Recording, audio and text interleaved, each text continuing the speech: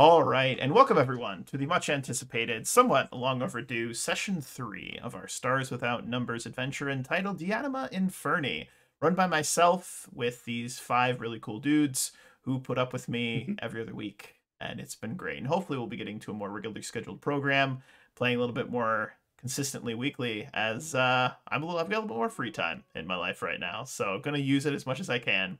But without further ado, we're just going to go around the table, have everyone quickly introduce themselves, tell us who they are and who they are playing, and then I'm going to give a brief session intro to set the scene, and then we will dive into what this intrepid crew is going to do. So Svan, Professor Hex, Chewbacca, Neon, and Charles, take it away. Okay, I'm Svankenson. I'm playing Molly, which is I always forget it. It's not hedgehog, street kid. Urchin. Urchin, thank you. No. Yes. Street hedgehog. That's canon now. In the system, they call them street hedgehogs. Okay, it's Gotta steal fast. formerly from a space station, formerly from the military, now runaway and technician. Beautiful. I'm Professor Hex. As always, I'll be playing Narcissa Koppel, otherwise known as Sis. She is the child of a redemption bishop who was drafted into the Crusaders. Is that what I'm thinking of? Crusaders of Vindication. Yes. Yes. And is privately struggling with both her faith and burgeoning psychic abilities, both of which kind of threaten to crack at any moment. And she's an echidna. Chewbacca. I'm Drew. I am playing Aberhard Fuchs, Ebb. He is he's the pilot of the ship, and he is formerly rich boy, now fairly scarred up. He's actually got like a lot of cybernetics. We got into a pretty bad scrape at some point during our trials before we broke away from the Vindicators. But he's as strong as ever, emotionally. Maybe even physically. Good. Probably stronger physically. Neon. I'm playing Nova von Grimborn. He came from basically a royal household that owns mines on the planet of Teus. Yeah. Teus. And basically he was raised by a mercenary that works for the mines and learned to survive because of them, because his family didn't really give him much of the time of the day. So here he is. Good. Charles.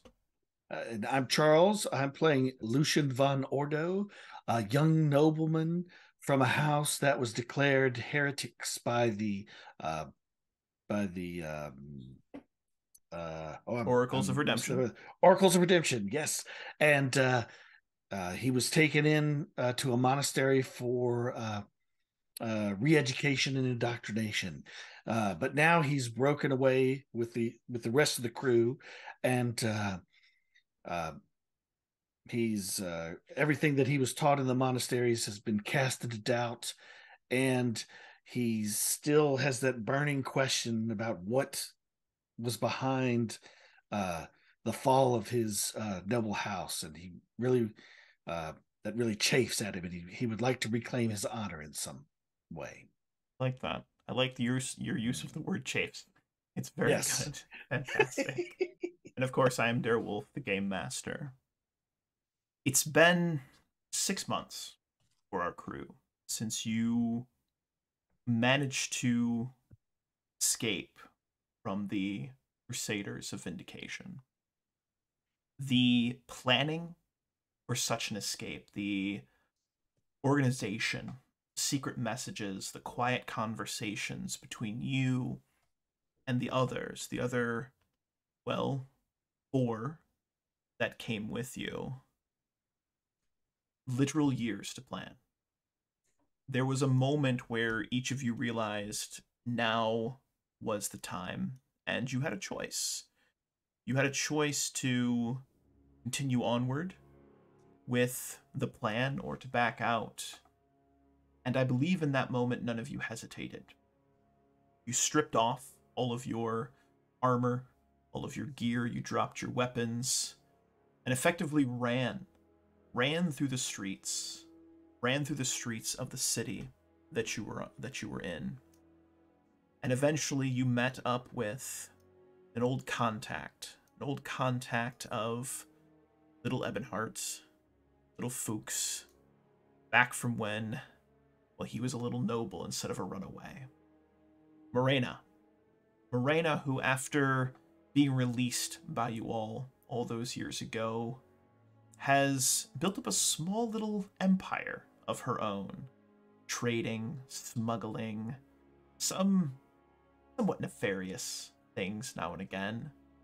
Part of it out of desperation and necessity, part of it out of resentment for what the oracles and the crusaders did to her friends, her own family, and the family she had sworn herself to. But with your own ship now, this strange ship that is unlike anything, even during your times with the Crusaders of Vindication that any of you have seen, this has been your home. The last 6 months have been jumping from place to place, gaining and gathering what supplies you could, doing little odd jobs now and again for different folks and small organizations. And you find yourselves now in the shadow of a large asteroid in this asteroid belt. It is August 15th, 3210. You are in the shadow of Erdis 8's asteroid belt, specifically the asteroid known as E652A. This is the largest asteroid of the belt, an asteroid that is rich in raw materials and minerals, and from time to time, different crews will risk trying to dock or land on the asteroid to mine. But the asteroid is known to be somewhat unstable, so many of those crews do not make it. But if you are to make it, profit. Your profit. There was a message you received recently. It came from Maureena, and it was a bit fuzzy. Iffa had done her best to clear it up, but all she could manage was the audio. The audio was as following. I have a job for you. A simple smash and grab on Teus. The client is looking for a particular case of refined Dretezine. As always, if you want the job, respond with the code word and I'll send the details to you directly. It has been 6 months of odd jobs, running, hiding, and still trying to discover all the secrets aboard this strange man's ship. The same man who talked to himself, whom you saw these weird sort of shadowy outlines, these psychic shadows. Iffa scratches her head and turns to whomever is by the comms. Well, we've got enough fuel to get us there and back, and at least back to Maureena's if we have to, but if we don't make this happen, we're going to be adrift. So, at least my vote is that we take it. Anyone else? And we're going to open our scene in the kind of cockpit of the Condor, as we've come to know it. Cockpit of the Condor. And I'm actually going to pivot you guys over. And I'm curious, with this message having been recently received, which of you would have been maybe on the bridge, on the main kind of deck of the vessel, waiting for such a message? I definitely would have been. I'm the pilot.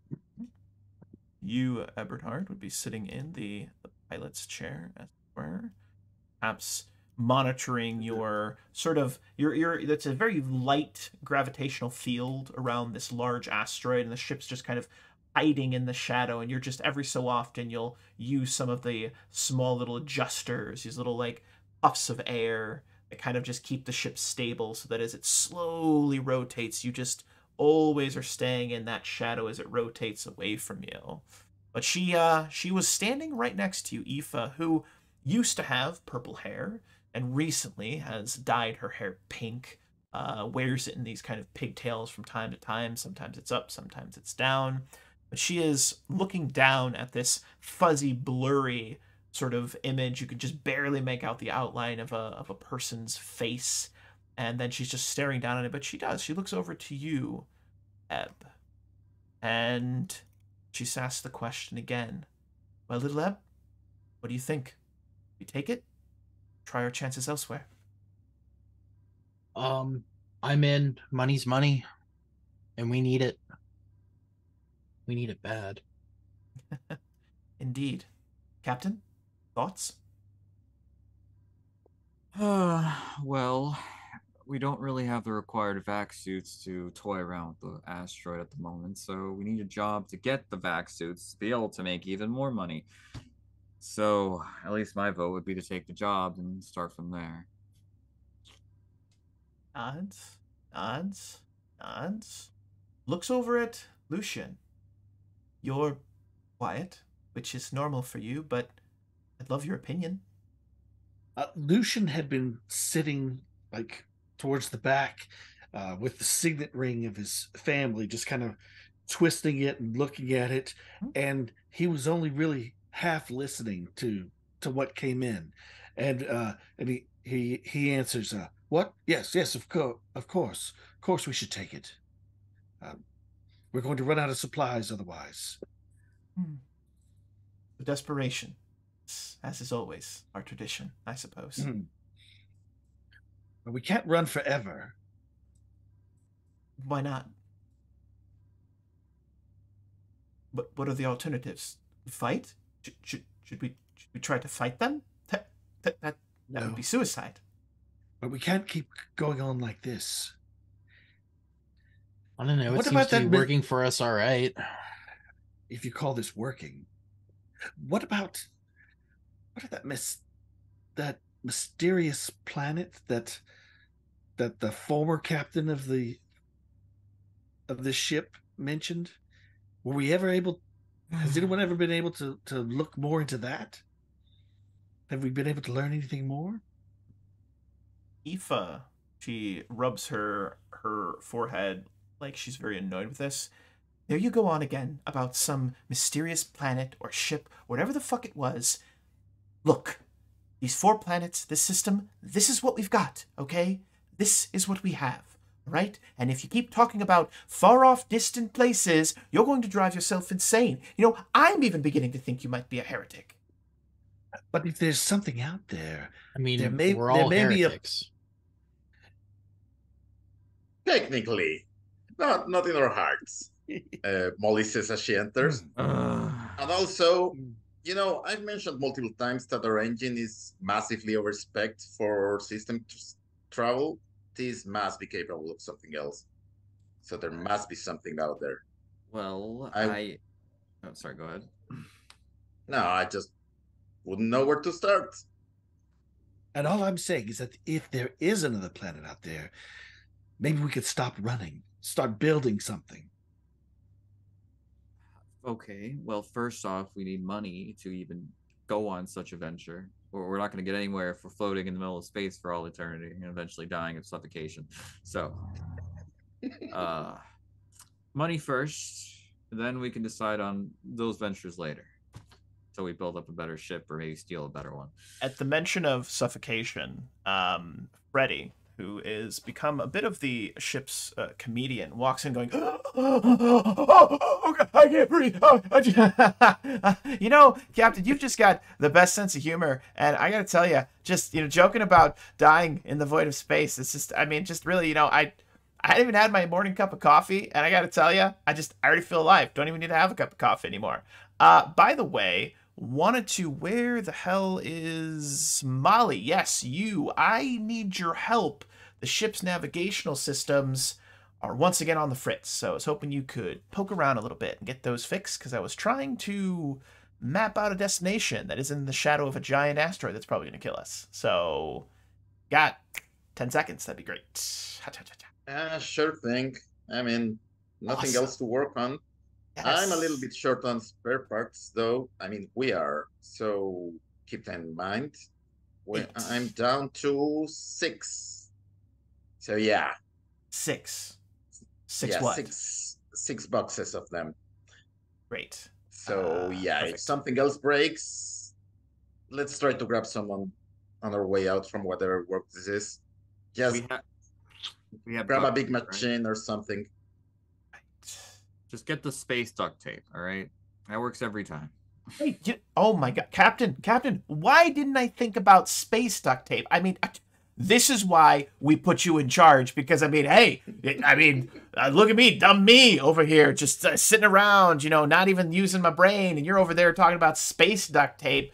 Iffa looks across at him and says, "Freddy, shut the fuck up. Just shut the fuck up, all right? Let's get it fixed. Molly, thank you for your hard work. Eb, see if you can plot a course to Teus. Sounds like that's what we're doing. Sorry, Captain, not to step on your toes or anything, but yeah. Anyway, great.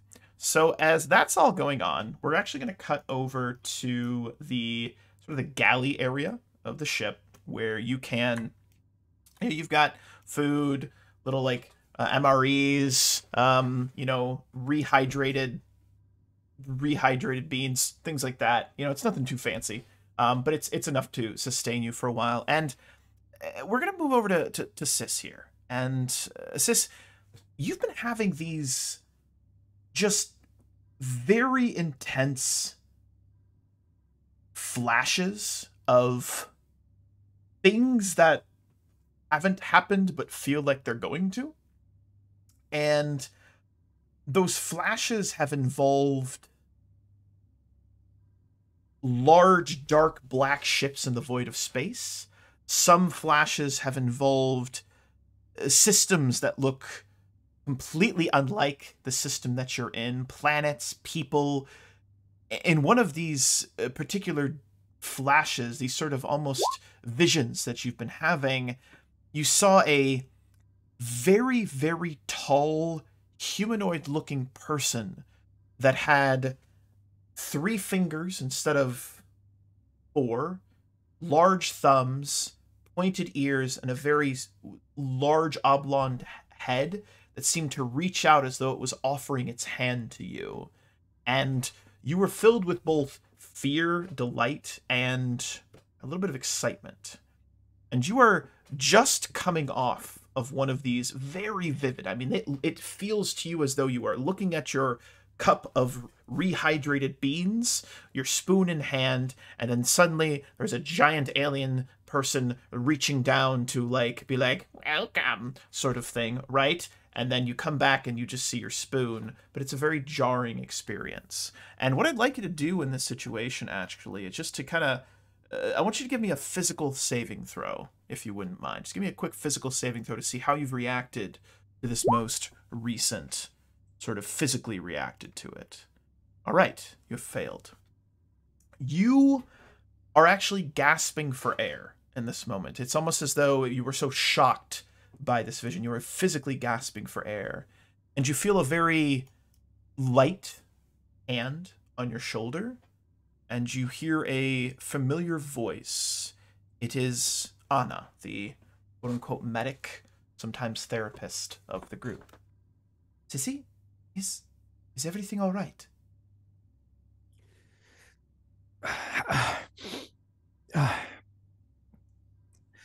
I'm fine. Just at a moment of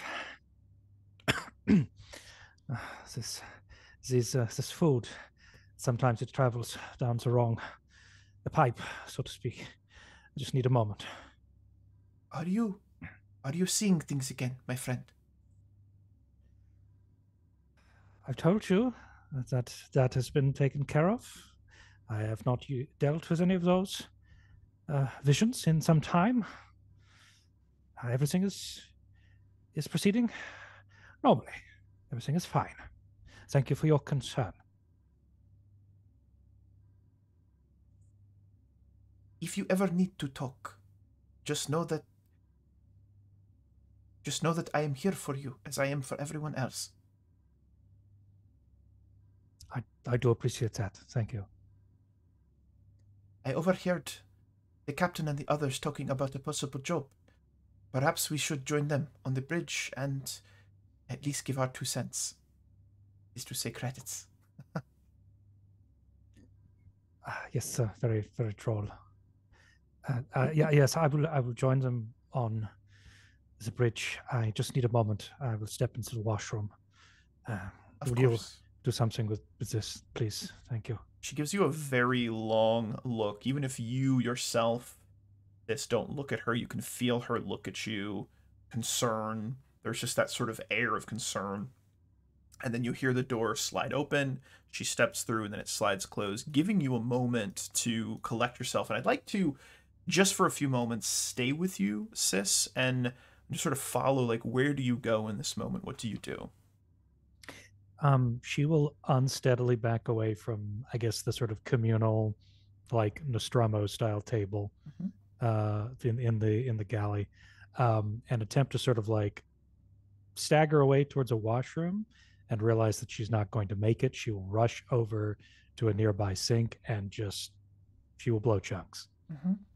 And as you blow chunks into the sink, it is a lot that goes out there. And you feel a little bit better, just a little bit better afterwards. Still very queasy in this moment, but a little bit better. There is a sort of reflective surface on some of the cabinetry.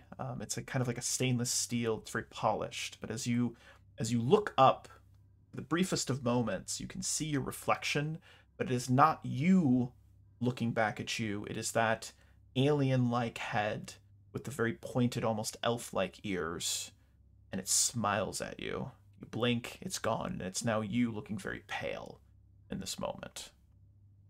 Do with that as you see fit. We're going to pivot back over to the bridge. You can join us when Sis feels ready to do so. Freddy has moved back over to the navigation. He's asked for Molly's help, working in the little navigation area off to the port side of the ship. But what else do you guys want to discuss? What is the plan to head off to this quote-unquote red planet, as it were? Nova, you're from Teus, correct? Yes. You know anything about the area that we're supposed to meet Maureena at? Well, we haven't been given the assignment yet of where it could be on Teus at the moment. So until we give the code word, I do not know where we'll be meeting. So since I'm assuming accepting the job, we can get the information now. What even is the Dretezine? What is it used for? That is a phenomenal question. And we're going to make one of our first rolls of the game. We're going to have someone, whoever wants to roll a no check. I'm going to have somebody roll no, as it were. Crap. Yeah. Um, See what people know about. You can also roll trade. I would accept trade as well. I have a pretty good trade. I'm more of a doer than a knower. So you want to go for the trade aspect? Yeah, I'm at 0 with trade. That's not bad. I mean, Go yeah. for it. There's nothing bad about it. Go right ahead. Yeah.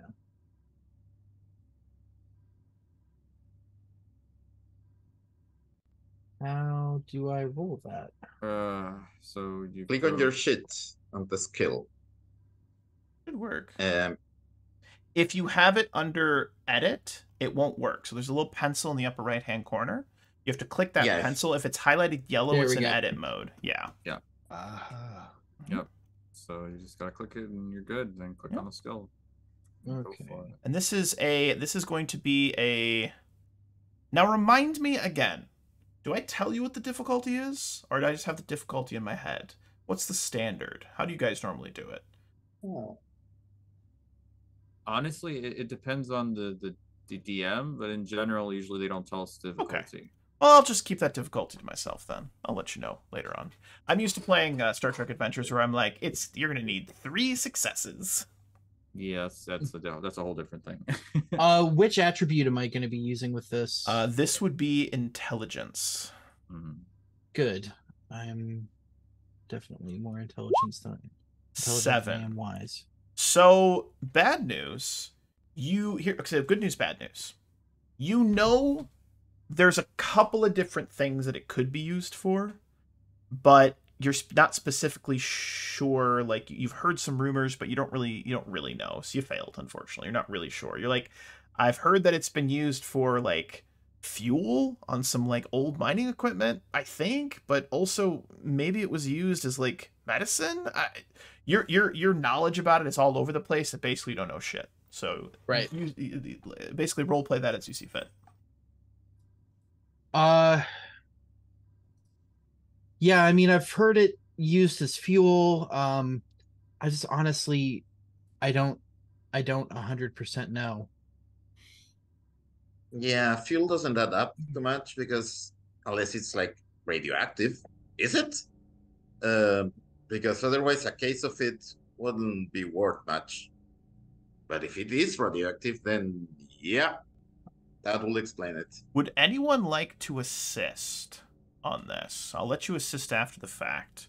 Anyone like to assist? Does anyone have any applicable skills they think could work, either trade or know, that they'd like to attempt? Fix? Good work. I mean, a technician, materials, I don't know. I think that's... I might be able to contribute with Yes. no and have something to say as I So walk in. basically, yeah, if you want to walk in and you hear them discussing this material, I think that's a great way for you to enter into the scene. Sis, absolutely. Go ahead and you may do so. Okay, so what would you like me to do? I'm gonna have you roll a no check for us. It's gonna be a little bit easier for you, since you said you might know, but yeah, go for it. Okay, It's all up to the dice. It's all up to the dice. Oh, yeah, it's better. 9, perfect. So, actually, sis, you are aware of what Dretezine is sometimes used for. Dretezine can be used for as an old-style fuel source. So if you were to liken this to, say, modern society, our society here, this would be like dirty fuel, like really like diesel fuel, things like that. It's an old fuel source. However, in this particular system, that fuel source is no longer used because it is so volatile, and it is oftentimes used nowadays for bombs, blowing things up. Some heretics. In fact, you would actually know this. The way we'll describe this is that you've dealt with this sort of material before in some of your special ops that you did with the Crusaders of Vindication.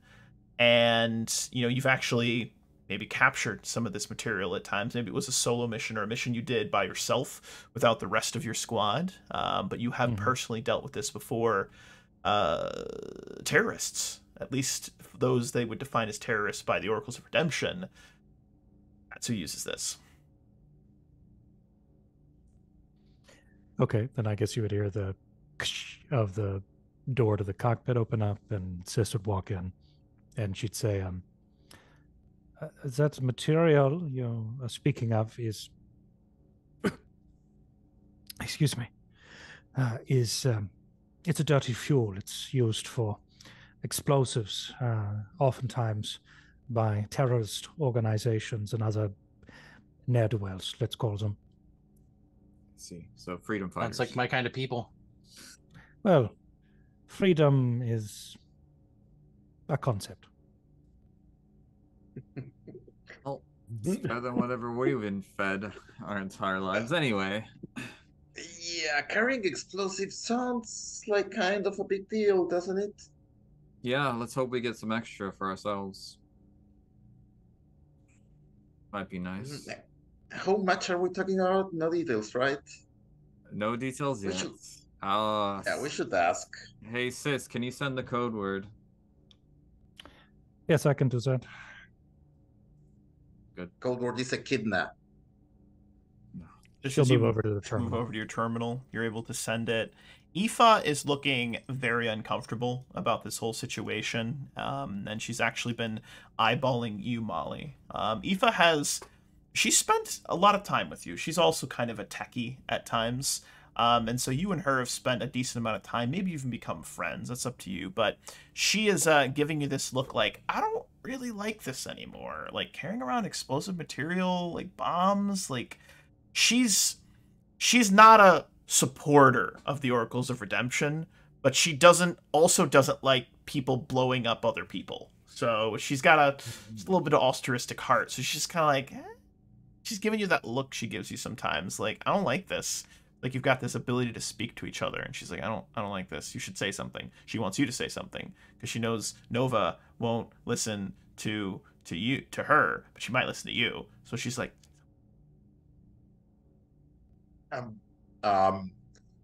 you know, if it's a good amount, perhaps we could keep it for ourselves and use it for mining. Well, sorry, I kind of like explosives. Didn't Sis say this was highly volatile? Yeah, which is the kind of stuff you use to blow up things like asteroids. Look, we're on a spaceship. This thing can blow up at any moment for no goddamn reason. I mean, is it that unstable? Is it? Or we can try and get some extra and sell it. If we're going to be carrying it at all, I should hope that the stabilizers on the ship are holding up, unlike last week. The mention of stabilizers holding up, the ship shudders a little bit, and everyone has to grab onto their respective railings, armrests. You hear a sort of dull kind of thud from the kind of the meeting room in the center of the ship.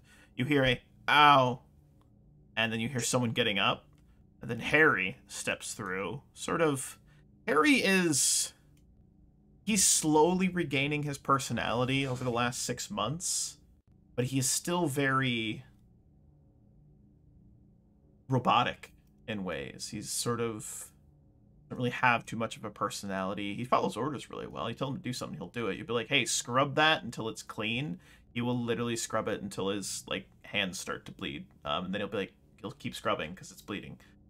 Just not a really bright guy, but he gets up, and as he steps out, you see he has a cut on his forehead where he must have nailed his head on the corner of a table or something, a corner of a small little desk or something like that in there, and he looks over at Anna, and he goes, ow. She goes, Eddie, what have you done? Not again. I have told you to be careful. You must always be holding on to something. Everyone, forgive me. I must excuse myself to see to Harry in the medical bay. Come now, Harry. I will make sure it is. Yes, I know that it hurts. And her and Harry move off and head towards the medical bay to see to his cut. We should really get some magnetic boots, or perhaps fix the stabilizers. But magnetic boots are cheaper. Probably. We also got to get new medical supplies, which is also another thing I have to put into the logs. Well, yeah, we need food to actually wait the pairs. Wait the pairs? Yes, yeah. Sorry about that. I was pulling a double at the helm and got peckish. I liked him. Didn't you leave Annie? Yeah, well, remember the strawberries last month? But those were gonna spoil. Turnabout's fair play. As long as y'all don't. We didn't have strawberries. What are you talking about? That's fantastic. Your console don't beeps. Keep any food from me. Your console beeps, sis, and you're getting a data packet that's coming in. Incoming data, Captain. Okay, put it on my screen. So there is a small little mining station. It is actually an older station near the equator of the planet. Now, the planet is most unstable around its equator. That's where there's a lot of earthquakes and stuff. It almost seems as though the planet Teus is in the process of like almost like being split open, as though it was like a lime that you had cut and you were like gonna break it apart, or a peach. You're gonna do that. It's kind of what's happening to Teus right now. And there's an old mining station that is, it's not operational, but it still has personnel there. And mainly it's in the process of being broken down and basically stripped of all anything useful on it. But apparently there is a warehouse on this small station that has, well, the material, the barrels you need. They only want 1 barrel. 1 barrel. And think of it like an oil drum of this stuff. Is all they're asking for is 1 barrel. And based on the data packet, there's pretty detailed notes in there about there's only a handful of guards. They're mostly there, they're not really paid well, so you can probably just talk them down, very, very quickly. They shouldn't put up too much resistance. A lot of them are probably sick with the Red Death anyway, so, they should be pushovers. And effectively, it's just this job should be super easy. Don't worry about it. It's probably fine. Do we know who owns that mining station? Is it like a private interest, or does it belong to like the oracles? That information is, interestingly enough, not included in the data packet. I wish we knew who we were stealing from. Do we have any way of finding that out? Absolutely. You could start doing some research. There's a data network that you could log into. The problem with every time you log into think of it as like the Oracle net. It's like the internet, but for the oracles. You can log into it, but every time you log into it, you do risk being discovered. So it's a risk versus reward. All right. Like a regular internet. Yeah, like a regular internet. So basically, I feel like this one might be worth it. You would make a hacking check. That would be int and program, and if you do it well, then you can get an answer to a specific question and not get discovered. But if you fail, then you might get discovered, which would be bad. And remember, you don't have a lot of fuel or supplies, so is it worth it? I'd say we've been off the grid for quite a while. We can get to planets, and then we can discover the data using one of the planetary terminals, rather than risking where our ship is currently. But Lucian, maybe you would know. You're well connected. You used to know important people. True, but they were all in the nobility, in noble circles. I'd rather not any of them catching wind of who I am or who we are. Fair enough. I'd say does it specify where this where the outpost is, what nearby town there is? Oh, it is very isolated, like about 50 to 60 miles away from any of the close towns, and it's on the opposite side of the planet from where you grew up, Nova. Excuse me. Yep, opposite. How heavy would a full barrel of this be? I gather we have seen at least. You know what? Barrels. You know what? That's a really good question. How heavy is an oil barrel? I'm gonna do a little research. That's a great question that I didn't expect to get asked. They weigh about 55 gallons. 300 pounds. Probably about 300 pounds. Oh, so we could lift it between 2 with a lot of back pain and yes. 4 with more reasonable. Okay, we will need rope or straps or something. Well, yeah, we'll make do what we have. If not, it's at least a leg day, right? I guess. There's a lot of barrels there, they say, but they only need 1. We probably should steal more than 1. How unstable is this thing? Who knows until we find out, right? Oh, God. This sounds like a terrible idea. Someone would like to roll a no on this. Now that you know what the material is used for, if you want to roll a no on this, I would totally allow that. Oh, someone please do it. I'm not that kind of person. I don't have no. Ah, sis, you would know that this substance has become highly unstable in recent years because it hasn't been produced in over a decade. So the substances that still exist have been left to ferment, and sometimes the barrels get rusty. Sometimes it's when it's exposed to like other elements, like random red dust in the air, it can become highly volatile. So there have been old stores of this stuff that you've known that have gone up in flames and consumed like several square miles. You can share that information or just ignore it. It's up to you. You know what they say about wine, yeah? Yeah, it ages well. This would be a particularly good vintage in terms of destruction. Sounds like my type of wine. Oh, Jesus Christ. Okay, so Ooh. no shooting, no guns. At least we have a nice big cargo space, so it won't destroy the entire thing. Yeah, we Did just you have hear him terrible say stabilizers. Mention of terrible stabilizers. You've said the magic word. I'm gonna have everyone. I'm actually gonna have you roll a quick evasion check. That's what we're gonna do. Just a quick little evasion check. It'll be fun. See everybody roll, right? There you go. Everybody roll. Yep. Perfect. God, I love it. I love all of this. I love everything that's happening right now. Makes me so happy. Makes me so happy. Is that everyone? There we go. So literally at the mention of at least we have, stabilizers, the whole ship shudders. Everyone gets sprawled to the floor and just falls down.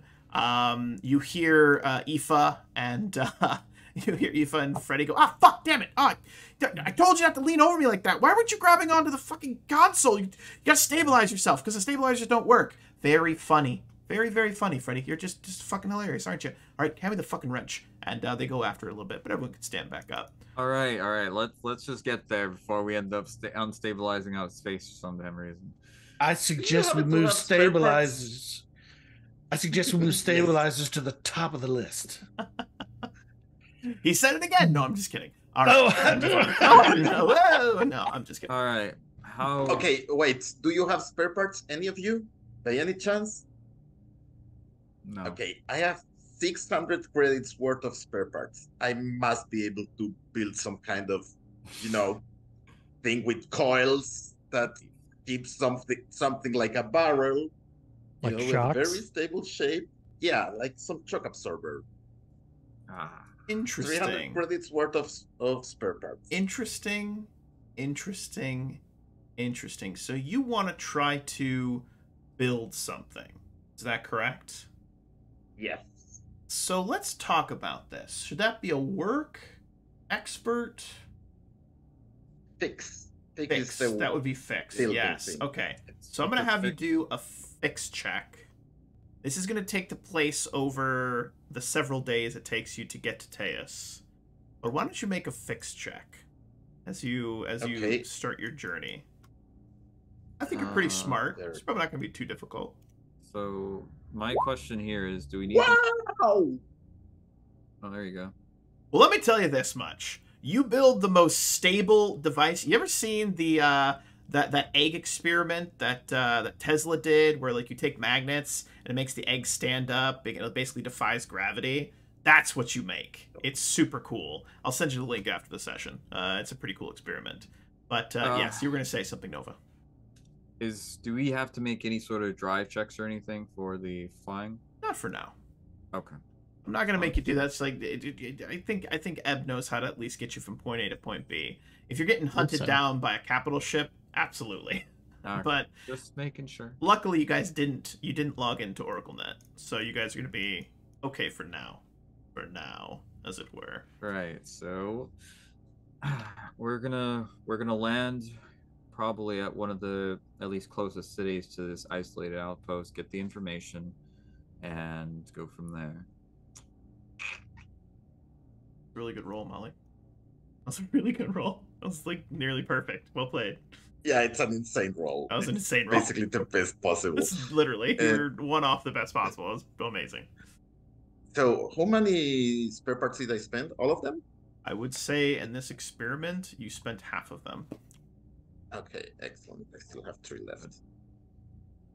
All right. Off we go. So as you watch the ship head off, it departs away from the asteroid. We see the drive kick in. The ship starts to kind of shudder a little bit, but then takes off. I'd like to pivot to the back of the cockpit area where Lucian has been standing, and your Anna has approached, and she's sort of, she dresses very proper. She dresses very almost regal without being like noble. And in the few interactions you've had where maybe you needed someone to look a little bit more well-to-do, she has acted the role part very well. This is sort of what she's fallen into in her young adult but still adult life. And she approaches Lucian. Lucian, you have a moment to speak, perhaps in private. Of course. Yes. The meeting Excuse room? us. And she steps back, allows you to follow her into the meeting room as well. I wanted to speak to you in private, Lucian. I have some concerns about, I understand, the doctor-client privilege, but Sis, a few months ago, she expressed some concerns to me about visions she was having. I wanted to ask you, as you are the quietest of everyone, and I think the most observant. Have you noticed any strange behavior from her? Staring off into the distance, talking to herself, anything at all, Lucian? Would we say that Lucian has? You tell me, Lucian. I don't want to take any agency away from Sis or anything. Okay, she has looked somewhat distracted to me, but I thought perhaps it was just a strain of us being on the run, just scraping to get by. She has her hands folded in front of her. She's sort of standing with her hands crossed, looking very, very proper in this moment. Perhaps I am being overly cautious. Though our times with the Crusaders were trying, they did teach me to care about my brothers and sisters. I do care about all of you. And you have extensive medical training as well. If you say that you think that something is wrong with Sis, then I think we should trust your instinct. Has she been reluctant to speak to you about this? Have you tried asking her about this? I recently did try to ask her, and she told me it was all under control, but as you said, I have extensive medical training. I can tell when someone is lying to me, but I can also tell when it is not the right time to press them. All I ask is that you look after her, not to spy on her, but to be there for her if she needs someone. We have all made a decision to run, to break away from the lives that were chosen for us. And thus, we are the only ones we can trust in. So I want to know that I am not the only one looking after her. That I must look after all of you as well. Of course. Thank you for coming to me with this. You are a level-headed man, Lucian. Your story that you have shared with me is one filled with tragedy, yet you do not let it consume you. And I have come to appreciate that, respect it, admire it even. And in this moment, her hand has she's like broken her hands apart, so they were clasped, and she's almost doesn't even seem to realize she's like reaching slowly, like just very, very, like just subtly towards you. Like her hand is starting to kind of reach towards you. And in this moment, as she does this, and she's looking at you, how does Lucian react to her? So Lucian is still pretty closed off. So Yeah. as he realizes the hand is getting close, he would kind of quickly take it away, but Like take a physical step back in this moment, right? or not something that like he would be recoiling from her, but he would find something to do with the hand. Yes. She, as he turns like ever so slightly, as you turn ever so slightly, she suddenly realizes what her hand was doing and retracts it back to that clasped. Thank you, Lucian, for taking a moment to hear me. I ask that not to keep this from everyone, but I do not wish to cause alarm amongst our brothers and sisters. Just, I know that you will. I know you have everyone's best interest in mind. Thank you. And she just nods, turns, looks a little embarrassed in this moment, right, and sort of quickly, in her kind of professional, regal way, moves off and heads towards the starboard side of the ship. What does Lucian do? And Lucian went as if he was going to say one final thing, but then when she kind of moves off, he kind of falls in suit too, and he's kind of thrown off by the show of affection, and he straightens himself up, gets the stoic look on his face, and returns back into the where everyone else was. Is Sis still in the cockpit with everyone else? You tell me. Yeah. So as he comes in, he'll just kind of try and be unobtrusive, and stand to the side.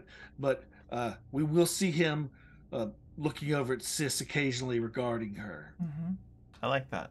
So as we come back to the cockpit, the ship has been traveling for a little bit of time at this point, and perhaps several hours go by. The crew's going about. Molly, you are starting to work on your stabilization platform so that the Dretezine will not explode, hopefully. Iffa has been working with Freddy to try and repair, since Molly just didn't come and help because Molly got distracted by another project, which seems on point and in character for Molly. That Freddy was like, "Hey, I need some help over here," and Molly's like, "No problem," and then she doesn't help. And so Iffa went over and was helping, and so she's got her head underneath the console and is still kind of nicking around with it. And Freddy has walked over next to Ebb, and he's hovering. And sometimes, Ebb, when you're flying, Freddy will hover. And he'll do those things that people that are like, they're trying not to critique what you're doing, but they're like, they're like physically making motions, like, what do you, and then like making like good kind of sounds, but no actual words are coming out. And the ship will kind of shake a little bit, like, well, if you stabilize. Can I help you, Freddy? Oh yeah. Oh no. I was just admiring your flying. I just thought you were doing a really good job of helping me get my steps in. Because they keep going left and right because the ship's not flying in a straight line. It's not flying in a straight line. Yeah. I'm doing everything that I possibly can. Yeah, but to try and save us as much fuel as I possibly can. So then straight lines, the shortest distance between 2 points. But I digress. So I was thinking, except in curved space, right? There's this thing called gravity that we have to avoid. Okay. Look, I'm doing my best, man. Yeah, gravity's made up. That's that doesn't actually exist. But anyway, So Oracle heresy. That's what it is. But yeah, so I was just curious why you haven't increased power to thruster 2, because the ship is sort of dragging at starboard. I was curious if maybe there's a reason behind that for you. I checked the reading. Yeah, actually, if you want to give me a, let's see here, what is the pilot check? Give me a pilot check in this moment, please. There we go. Little pilot check. This is where you're all going to take damage, and the crew dies, session 1, by crashing into each other. Is that Dex? Yes.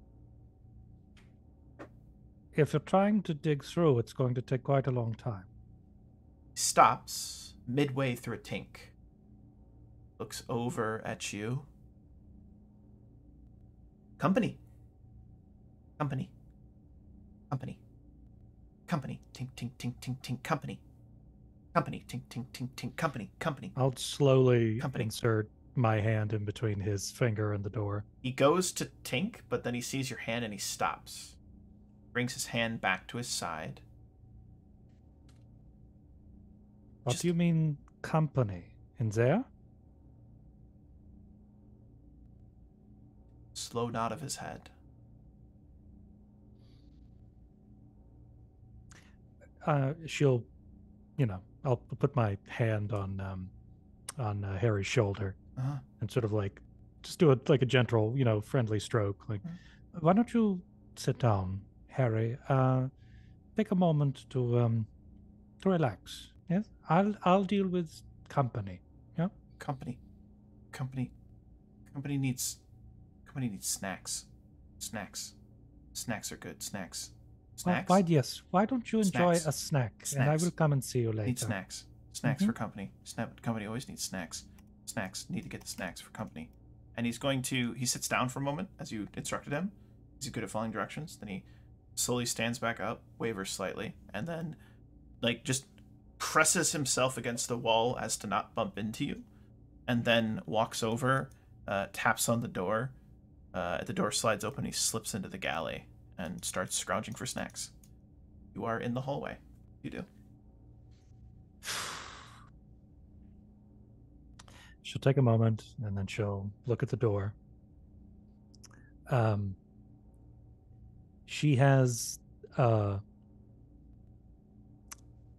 with her the notebook that she's always had and a sort of old-fashioned fountain pen. And she takes the cap off of that, exposing the metal pointed tip, and sort of palms that like a CQC sort of A shiv. knife, right? I mean, basically, yeah. And she will get up against the side of on the wall, back, and then the door is here. Mm-hmm. And then she will open it and then sort of retract her hand so that, she's not in the doorway. So as the door, it slides, so that you hit the little button, it slides open, and there's like a... She'll take a moment, see if there's any response. And then she'll slowly sort of snake her head around to look in. You snake your head around. Let me ask you this, sis. Do you normally make your bed or leave it unmade? It's like military neatness made, yes. It is completely a mess, like someone just got out of bed. She's going to check, like, SWAT style, all the corners. Empty. No one inside.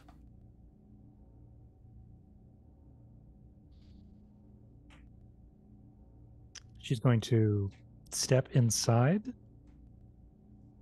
and close the door behind her. Do so. And then she will use the fountain pen to sort of pick up some of the sheets, right?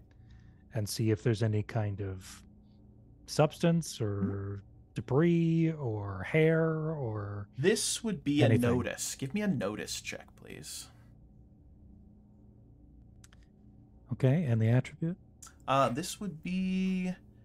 Wisdom. Or would it be wisdom normally for notice? Yes. Wisdom, Yes. right? Yes, wisdom. Wisdom, please. Perfect. All right. Here's where things get interesting. As you go to pick up the sheet, a couple things you notice. Though the sheets, the blanket, are all messy, in the memory foam of the mattress, you can see very distinct hand impressions. They look larger than they should be. And what I mean by it is so imagine your standard human, like your normal, pretty average human hand.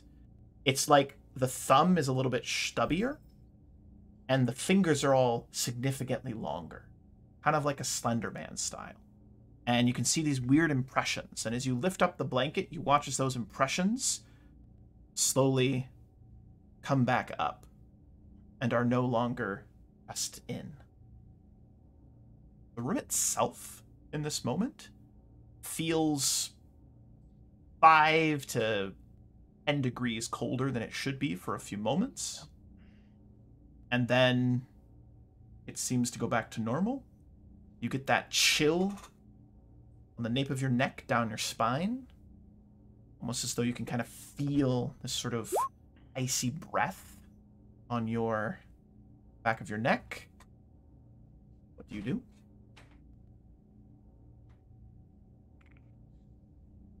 just to be clear, the impressions on the mattress, how many fingers? 3. 3, including a thumb? 4, including a thumb. So 3 fingers like such. 3 fingers and a thumb. And a thumb.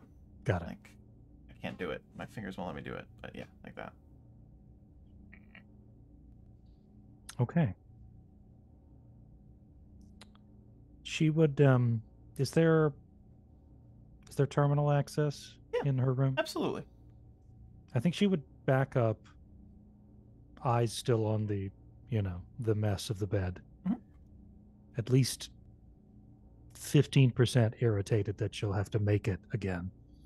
Only 15? That's good for her. Yeah, well, there's a more pressing concern at the moment. And she will use the terminal to try to do a quick, life sign sweep of the ship. Brilliant. Absolutely brilliant. I'm not going to make you make a check for this. There are several life signs on board. In fact, there are 9 life signs on board the ship, which is the number of life signs there should be. No additional life sign.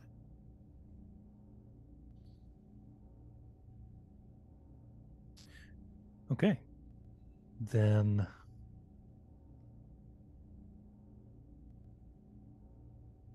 question.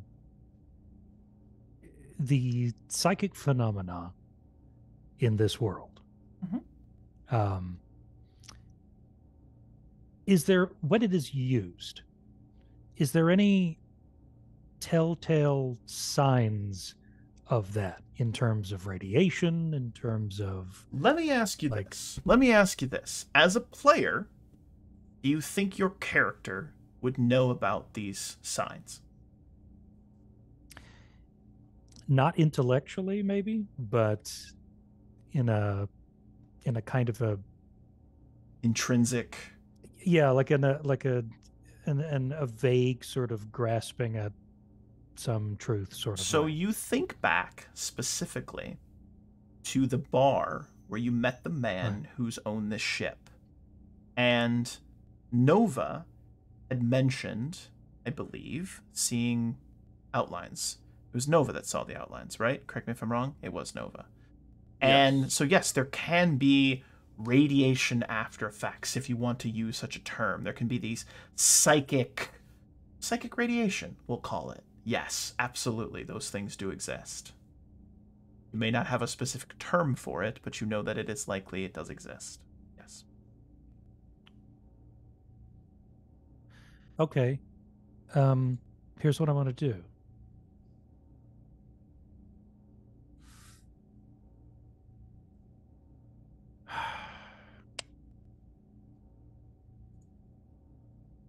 I don't think I'm in any position to scan for such signs. I don't have the technical knowledge or the structural knowledge to figure that out. But I know someone who might. I'm going to go and, again, backing up out of the room, opening the door, sliding out, closing it. I'm going to take a deep breath. And then I'm going to go in whatever direction, is the quickest path to Molly. Beautiful. The quickest path would be, let's see here, that would be back through the galley, through the meeting room, where... I'm going to try to avoid the galley, actually, because I don't want to bother Harry. And actually, you would have gone out the other door to your room, into the restroom, through there, wrapped around, gone to a little bit of a supply closet, and then into your little workshop over on the port side of the ship. We'll pivot over, and you see Molly has a giant egg-shaped metal piece of metal, and there's some magnets that are around it. It's spinning in the center right now, and it's kind of starting to stand up, and then it falls over. And maybe, Molly, you let out a fuck or something. I don't know if Molly swears. I think she does. But you tell me. I'm not going to put any words about it. But yeah, you're in the middle of your experiment right now. Yeah, absolutely. Go ahead. Perfect. So she isn't paying attention, so you will have to speak. Is it supposed to do that? If we want to kill ourselves, yes. Otherwise, no, it should. Oh, delightful. You've made a suicide machine. Yes, exactly. And at least it needs rare explosives to work, so, we still need to get that part. So both expensive and deadly. Wonderful. Precisely. Molly, I did not come to criticize your inventions. Actually, I had a request. Yes? Do you remember one of our earliest missions with the Crusaders? We encountered a psychically inclined person. Oh, yes. Hard to forget that one. Jesus, we were so close to biting it. Exactly. Now, Nova said that he could see these emanations or some kind of aura. Do you think you could? This perhaps is asking too much. But you are the savviest person I know with these things.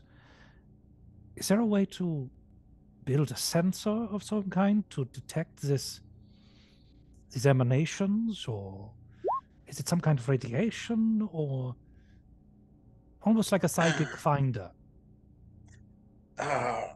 I've read about those things, but that's precursor technology. Very ancient stuff. Nobody knows how to make it. I can make you a Geiger counter, but I don't know if it's the same kind of radiation. Well, I could build a temporary one. It will break up down quickly. We don't have the proper equipment for that, but it should work for a while. But only for mundane radiation. No idea if it works for psychic phenomena. it's better than nothing. I suppose I can isolate a particular kind of radiation, or find the absence of certain radiation. There's a way of doing this. Do you think you could create something like that, something very short range, in a matter of days? I could make it in 10 minutes, but it will last just as long. So that's all I need. Sure. There's meta-wise, there's rules for jury rigging budget device, and they last for one scene and consume a spare part. That this is definitely worth the expenditure, but I don't know if Wolfie thinks it's. Geiger counters are not complicated in theory. Is it okay? Absolutely, man. I love this. Yeah, go for it. For sure. Oh, okay. I will spend 15 minutes making a jury-rigged Geiger counter. Let's hope it works. Let's do it. Let's make a fix. Okay. Here we go. I believe. I got it standing on the way. Yeah. There. Oh, Molly in the clutch. Wow. Molly is the fixer, let me tell you. So, Molly, you're able to whip it up in half the time, and it's going to last double the amount of time. So it only took you 5 minutes, and it's going to last for 20. So it was absolutely fantastic. It's a good little piece of technology. Just a little simple counter that would read radiation, any sort of strange, I guess, radioactive substances, for sure. Absolutely. Just a little kind of noise, right? Yeah. Want me to come with you? We can use it to check if the fuel tanks are leaking too, or if there's some spare time. Yeah. Well, as soon as that would be done, Sis would, take a look at it and then ask Molly. Great. So this can pick up the radiation, yeah? Yes. One more favor, if you don't mind, if you'll indulge me. Could you come with me to my room? Oh, come. Yes. Yeah, no problem. Just let me stop this. And she stops the spinning egg because this is spinning way too fast for comfort. Do, Moment. do. Rotational momentum is a do. bitch. Clang. It's gonna work. Okay, But yeah. it's taking time. It's taking time for sure. All right. So as Molly and Sis head back, I assume you go back the same route that you got there through the bathrooms. So as you open the door, Harry is sitting on the floor of your room. He has a small container of beans that he is childlike spoon dip hum spoon dip hum. He takes up a piece, like lifts it up towards the bed, and then kind of shakes his head back and forth, and then brings it back and eats it again. Harry, please, the snacks. It's a wonderful job you did. Would Snacks. you please Snacks. go bring the snacks to the Snacks. bridge crew? Snacks. Go take the snacks to the Captain. bridge. Captain wants snacks. Snacks. Yes, the captain would Snacks. like the little package. Yes, please Snacks. Snacks. Snacks. Snacks. Huh. Snacks. Snacks. Does he usually get in your room? He's gone.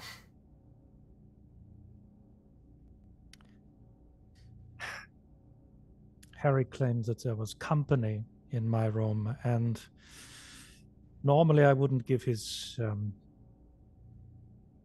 mutterings any further thought, but, well, let's call it a hunch.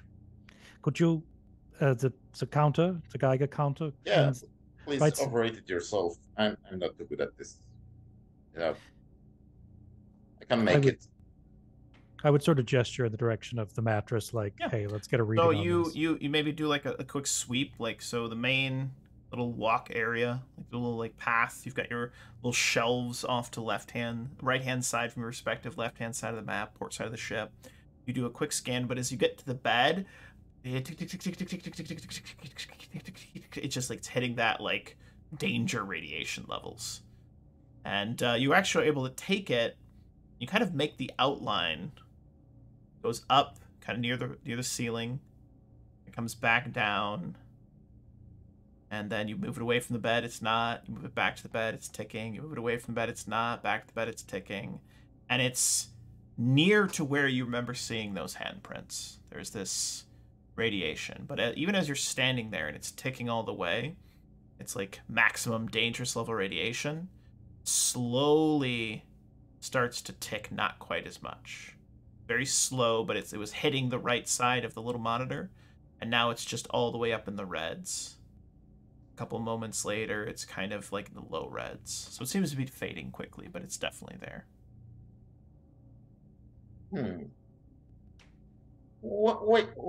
Wait a second. Why didn't we call Nova for this? You know, can't she, see this kind of stuff? Do we know that actually? There's nothing there. The only I mean- thing that I understand that Nova's particularly exceptional at is seeing those emanations from actual creatures. It's not just I came in here and this was empty. Huh. I mean, well, there was something here, or there is something here. So, Good. We both agree. yes. So why don't we?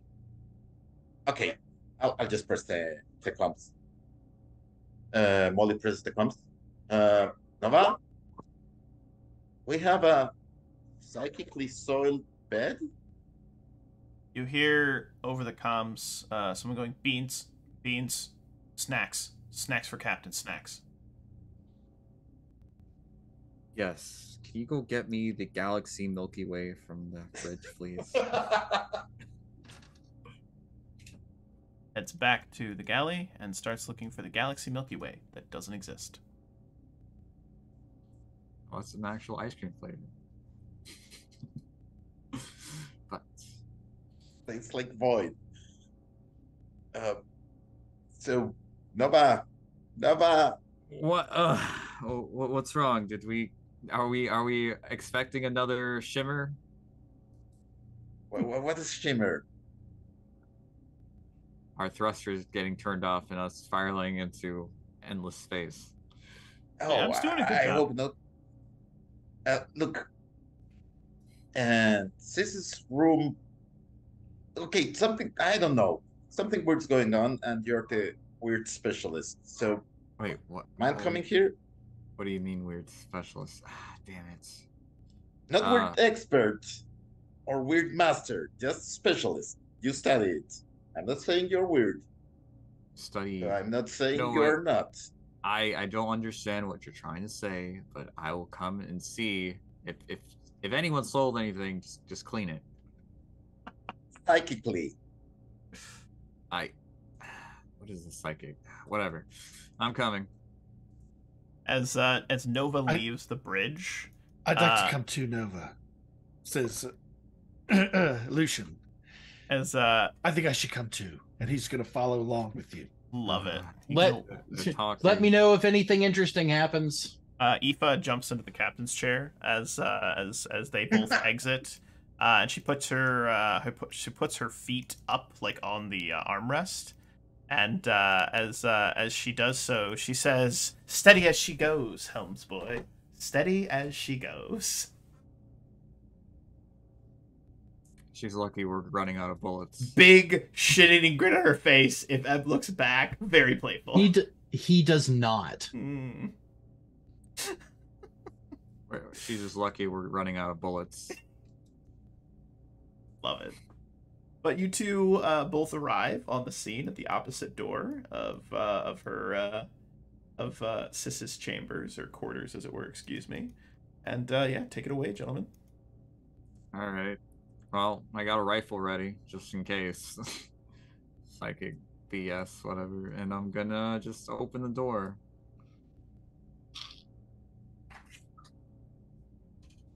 The door is Lucian open. will be one step behind Nova. All right, Nova. You open the door. You see several things. It's sort of, remember those kind of glistening outlines that you saw back in that bar, 4 or 5 years ago at this point, close to 6 years ago? Yes. You see a shimmering outline of a very, very tall, lengthy kind of humanoid. It looks like a giant almost. Like its head is almost like scraping the ceiling of this particular room. And as you open the door, you kind of watch it turn around, press both of its shimmery outline hands onto the bed, retract them back, and it seems as though the face turns towards you, sees you seeing it, and then the shimmery outline turns to sort of sparkle dust and is gone.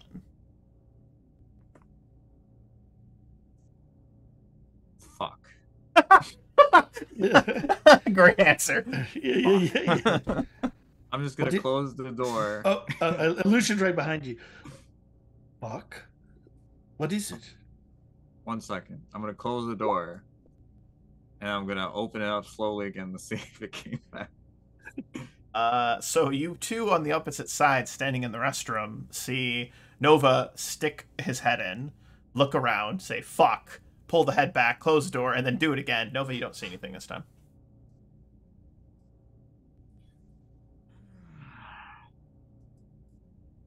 It seems there was something here. Just a second What sort of ago. something? Something big. Maybe Captain, as tall as the ceiling. Just describe what you saw. A figure. Giant. Very tall, touching your bed with two of its hands. Yeah, and retracting. It was very interested in your bed for some reason. Kind of like this. Right. Yeah. Yeah. Sis, has anything like this happened to you before? Have you noticed anything else strange like this? She takes a slightly longer beat than usual, which may or may not be noticeable depending on how often you talk to her.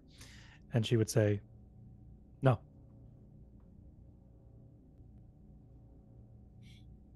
God, I have a headache. I really need that ice cream. You're clanging coming from When the did we galley. get ice cream?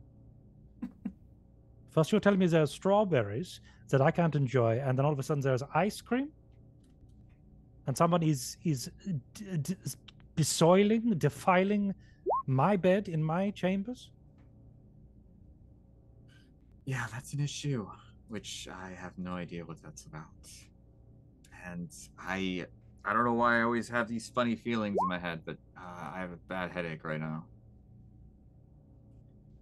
It's probably just a brain tumor. That's great. I'll have Anna check me out later then. It's not a tumor. Okay, so we have a gigantic stalker. If it comes back, it needs to pay rent. I don't care if there's whatever, space or magic, whatever the hell it's called, psychic money. It better pay rent. Psychic money.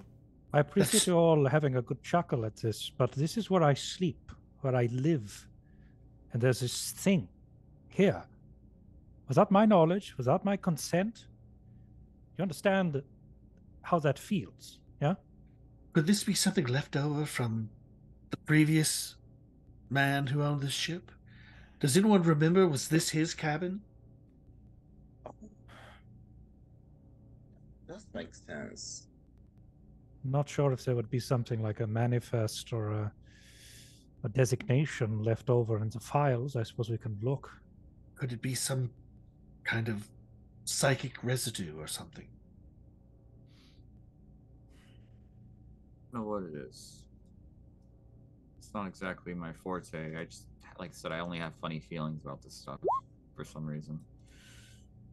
Well, maybe for the time being, you should sleep in another room until we sort all of this out.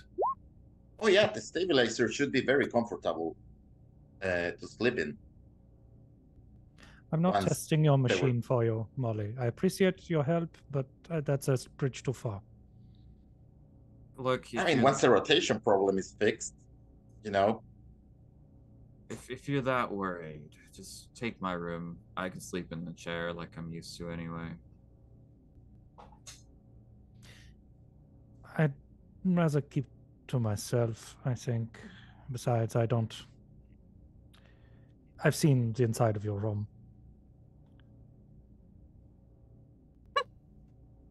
Or you can have mine. I'll sleep in the mess hall.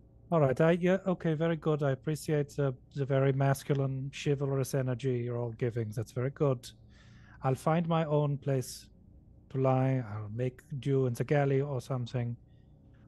What I want is for this place to be locked down and to be monitored. If you have to get Harry, if you have to get Iffa, anybody, to keep an eye on this, and hopefully, if there's any juice left in this counter, to get more readings done, so that if it comes back, we can deal with it.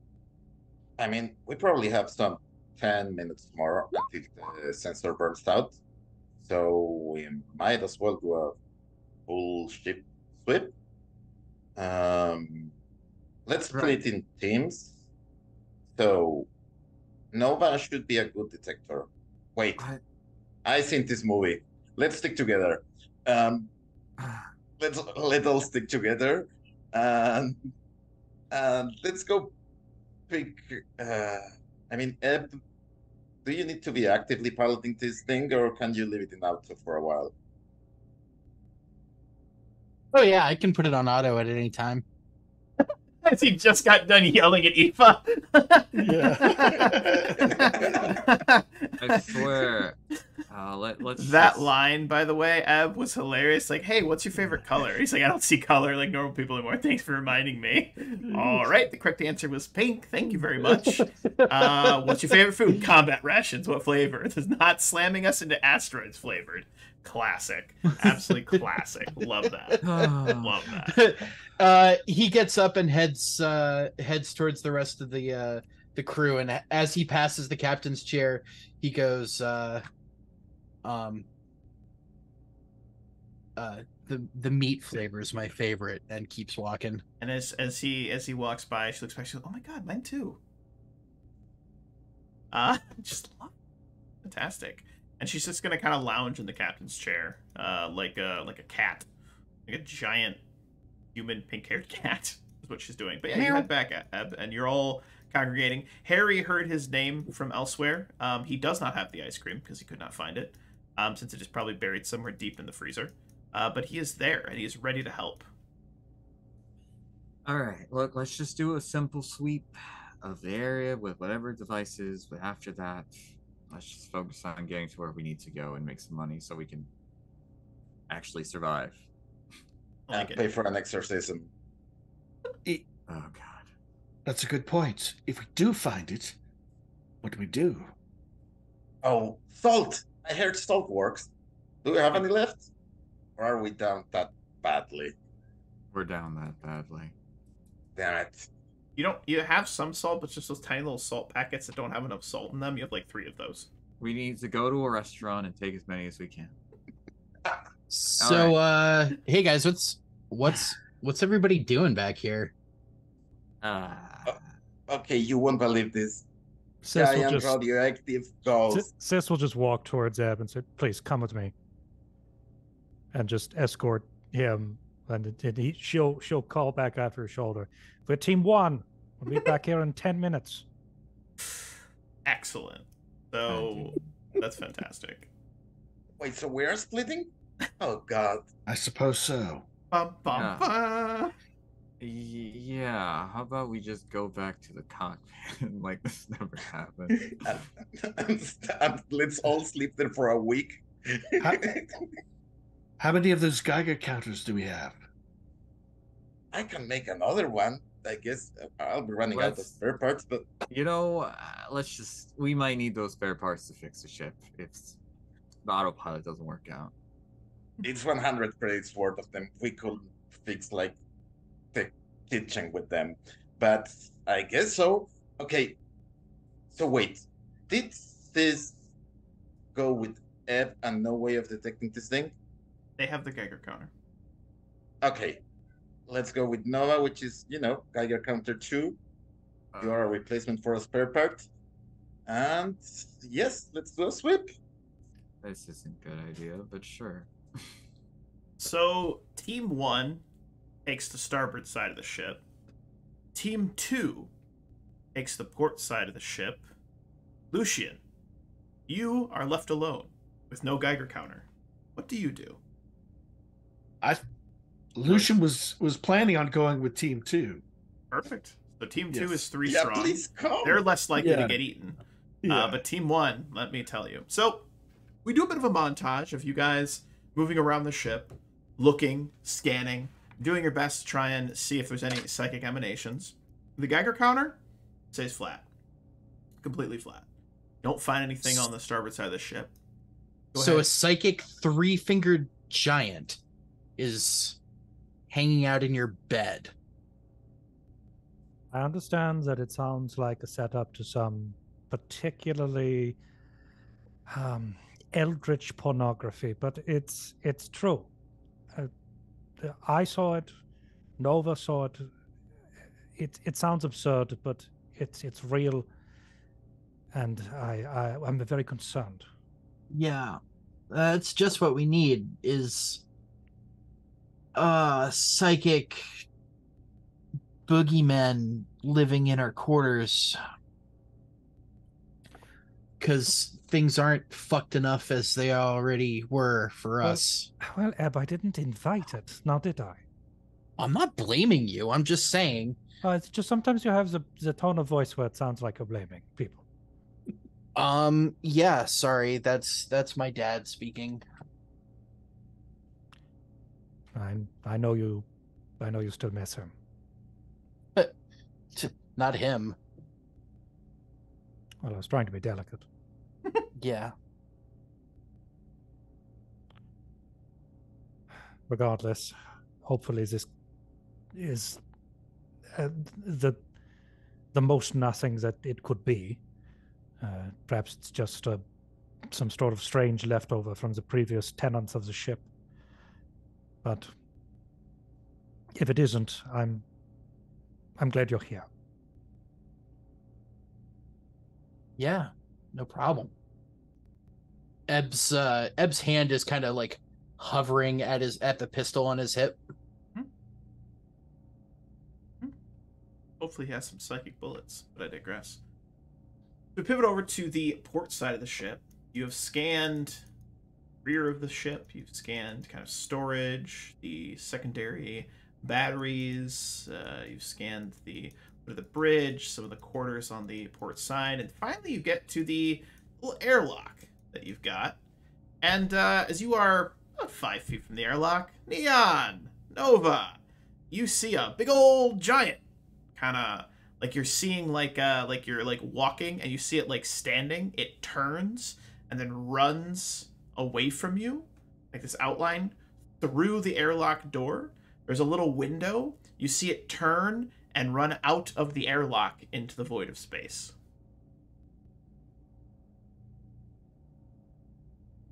How bad of a headache is it? Not migraine level, but like I had too much to drink the night before level. Okay. Well, that thing just ran out into space, so I think we're fine. Did it maintain momentum, or did it like there was wind, like it just stopped, looked, ran through, stopped, looked again, and then ran through again.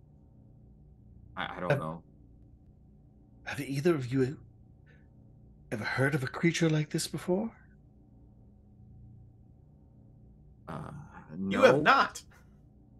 My head is banging. Feels like I've been drinking all night. I don't even... Could this be one of the void creatures we were told about? One of the dangers that the oracles always spoke of?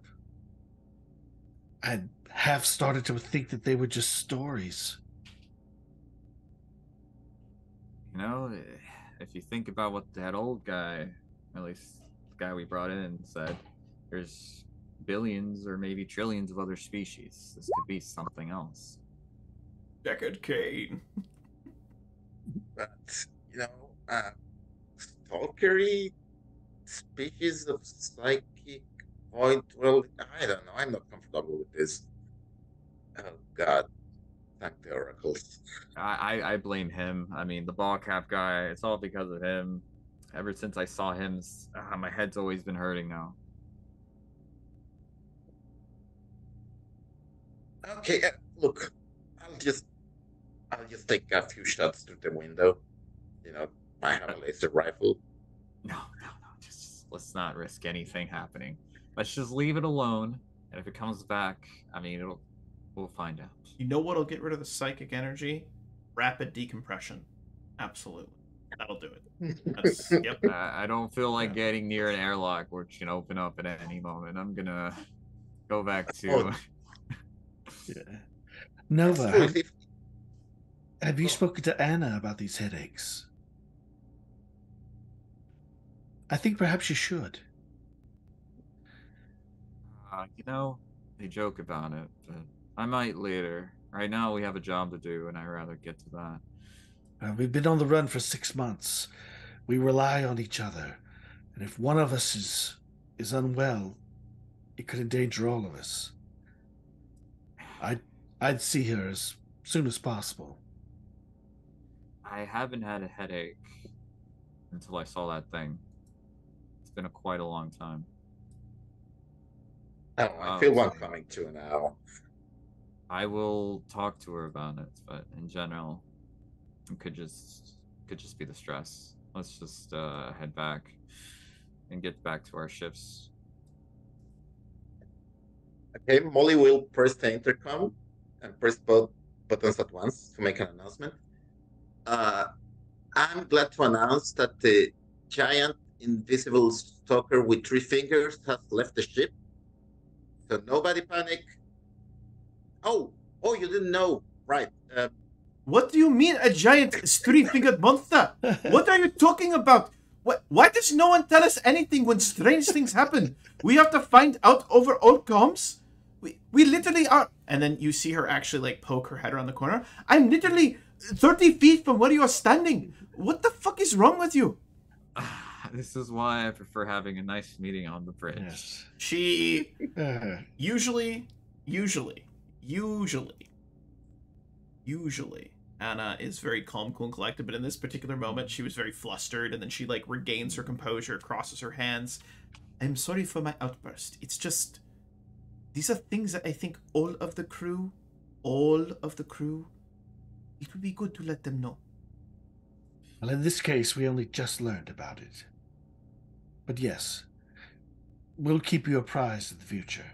How long ago did you learn about it, Lucien? 5 minutes ago. But there was enough time in that 5 minutes to walk 50. Never mind. Meeting on the bridge then, Captain? Yes, I will talk about there and go from there. As you guys go through the little meeting room and everyone congregates on the bridge, Freddy is snickering to himself as everyone else congregates back on the bridge. I'll go ahead and move everyone back over there. I've cocked my gun, Iffa. Oh, Iffa is, as soon as she hears the door open, she is out of that like a cat that knows it's not supposed to be on the couch. And she is over at a console. Skadoosh. Right. I see we go straight to violence with your crew. That's scary, Captain. Yikes. I like it. Click. Whoop. Someone's got to do it. Anyway. Right, where's Harry? Oh, no, you know what? I think Harry's fine. Anyway. Right, so currently, what's our projected landing time in 2.5 days at this point. And We're going to have a bit of a time skip, a short time skip between once you're done with your meeting here and us arriving on Teus. right, Teus. Yes. Yeah, I'm running for efficiency, not for speed. All right. No, good to know. Anyway, so the meeting today is to talk about. It seems that something was on board our ship, and it has vacated our ship the same way it came upon it. Either way, I have some strange feeling in my head that it's some sort of whatever it is. It's just something that doesn't appear very often. What's the word for it? Translucent. Crap. What? Sis, do you know a name for this thing? Transient? Okay. That's a better way to say it. A transient being of some sort that seems to like touching our resident scientist's bed for some reason, and then deciding to run off the ship in the middle of the void of space. So why would it do that? I would not know the answer. I mean, someone that knows a lot more than this would probably be Sis. Any possible answers to this conundrum? There is a theory that we are floating around, that perhaps it was the quarters of the person who originally owned the ship, the psychic fellow from several years ago, you remember, Lucian. But that is mere speculation at this point. The best we can offer are vague gestures at an answer until we can possibly encounter this being again and establish some kind of communication with it. We can only shrug. Right. And so I wish for everyone to not worry about it. If it comes back, we can find ways of finding it out. But either way, it seems to have left the ship entirely. So Wait a minute. Not worry about it. Great plan. Yeah, is the mattress new? Perhaps it was looking for something. You said it was touching your mattress? Yes, I'm not sure why it was there. My bed, which is usually made neatly and militarily, as you all know, and as I exhort you to do as well, and you continually refuse to do, it was made a mess. And there was this creature crouching and pressing into it for some reason. oh god. It was looking for something, perhaps. We should cut your mattress open. Sorry to ruin your bedroom further, but All right. you know, all right. Well, let's just not worry about that right now. How about we just close off the bedroom and we just get to our location? If it comes back, it comes back. All right. We don't have to worry about it too much if we don't know what the hell to do. And even if we did find what it is or what it's, find a way to communicate, we have no way of doing anything to it. So that would probably be a very bad idea to anger whatever this thing is. Good point. So, Or we could cut up and this mattresses. I mean, it's up to you. Molly, Didn't you hear the captain, Molly? We're not supposed to worry about it. for now. Oh, I'm sure you're not worried about it. I'm definitely sure you're not worried at all about it. Molly, why is your go-to plan always to just gut it? Okay, yeah, I did wind up modifying my chainsword a little bit, and I wanted to try that. Okay, but that's okay. You may have a point. All right. Well, Molly, do not, and I will say this again, do not go in there and rip that mattress apart, or else you're sleeping in the brig every night. We have a brig? Close enough. It's called a bathroom. Oh. We're just...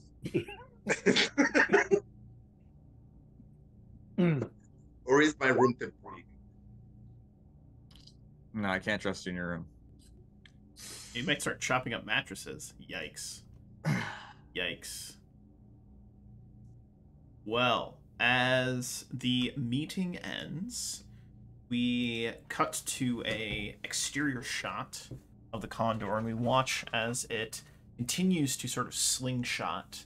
Over the coming days, Molly, you put together this stabilization device, and Ebb gets a couple more critiques from Freddy, but they become more seldom because he's actually knows you're good at your job. He's just bored. There's some awkward tension between Anna and Lucien. She doesn't avoid him, but doesn't actively seek him out anymore. And Harry keeps talking about how he misses company. He'll bring it up like, I miss company. Wish company would come back. He brings it up a few times, but nothing too crazy. And yeah. And Lucien has been observing Sis. How's Sis been over the, say, 2.5 days of travel? Anxious, irritated, at the crew's frivolity about this whole thing, or sorry, not frivolity, but laissez-faire kind of attitude about this, and increasingly more sort of isolated. Okay. But the ship is within communications range of planet Teus at this point. And you are close enough to where if you want to access the planet's sort of intranet, which is not necessarily directly connected to the Oracle net, which we're calling it nowadays, you may do so to start to do some research into, well, what the heck is going on. So take it away, gentlemen. Let's start our research phase of our upcoming mission. So who owns this facility? Do we know? Phenomenal question. I'm going to have you do a hacking check. Have you do a hacking check to see if you can get that. So this is going to be an answer to a specific question. Or could Lucien ask, just be standing there spitting out the questions and someone else be doing the hacking? Oh, absolutely. Whoever wants to do the hacking. Yeah. That's the duty of the comms, which is Sist's job, which currently not there. It's awkward. That's awkward. Well, we'll role play it out a little bit. It's all good. All right. So, if we pull up the sensors, what is the closest city to the outpost?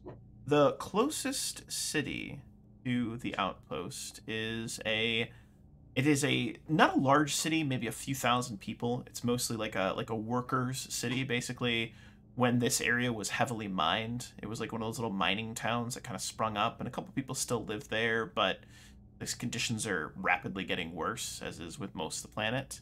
And it's called Russ. Just R-U-S-S. Russ Town. R-U-S-S Town. Russ Town. I'll go ahead and type that in the chat. Russ Town. R-U-S-S Town. Maybe the slang for it is Rust Town, because it's so crappy and rusty. Yep, you got it. It's not very creative, but yes, that's exactly it. It's Rust Town. Yep. All rusty. But doing the little bit of research, and what I'll do is I'll actually I'll pull up Sis's character sheet real quick, and that would be hacking is a int program. We go program. Let's go int, which is a 1. Submit. All right. So Sis is actually very quickly able to identify who owns it. And so, you know how, like, there's multiple different cereal brands, but really there's only, like, 1 or 2 companies that own all the cereal brands? You know how that exists? Like, there's Kellogg's. Kellogg's is pretty much, like, there's a couple of, like, main parent companies that really own all the cereal companies, right? Or, like, for most food and products and things like that. It's kind of like that. Like, you find that there's a company that owns it. So it's a small, sort of more local mining company that's kind of like going out of business and hasn't done much business recently. Then you start to kind of follow the trail, and you're like, okay, that's owned by that. That's owned by that. That's owned by that. How deep do you want to go, everyone? That's my question, is how deep does the crew want to go down this rabbit hole to see who owns this? Well, Lucian would go all the way. All the way deep. He would recommend for Sis to go all the way. All right. Sis isn't here to argue. So, Neon, Captain, what do you want to do? If we're going to be stealing from them, and judging by the information we're given, it might not hurt to know what they are, but if we dig too deeply, it could also cause us very bad repercussions in the future. So. Yeah, why is this useful information, you know? Why do you want to know, Lucian?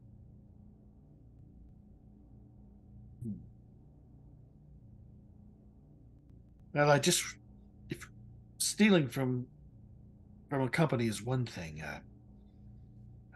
I wouldn't want to injure innocent guards just for our profit.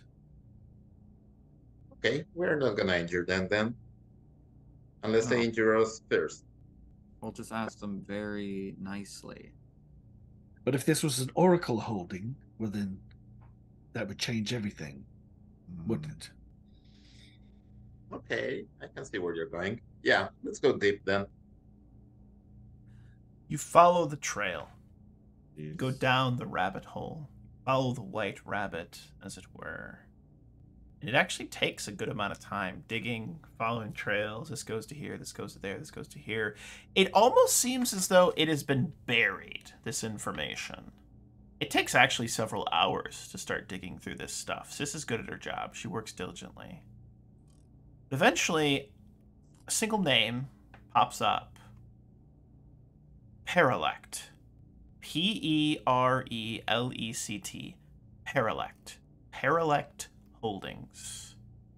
That is where the trail ends.